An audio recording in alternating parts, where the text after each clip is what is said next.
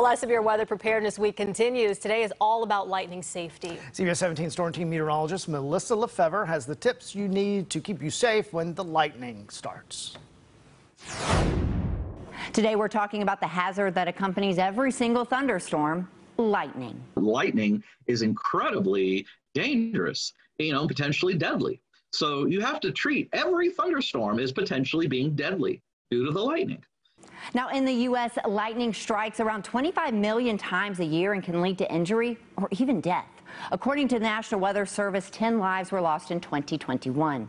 Lightning can heat the air that it passes through to 50,000 degrees Fahrenheit, which is 5 times hotter than the surface of the sun. And you don't have to be in the middle of a storm to be in danger from lightning. A strike can occur up to 15 miles outside of a storm. Nick Petro with the National Weather Service in Raleigh stresses to take cover when storms are on the way. When you see lightning or hear thunder, you are in range of being struck. So my advice is don't delay. Immediately either get in your car or get inside of a sturdy structure or building. Now, it's a short saying, but it could save your life in the long run. When thunder roars, go indoors. Another saying to remember is see a flash, dash inside. Now remember, there is no safe place outside when lightning is a threat. Make sure you seek shelter indoors as quickly as possible.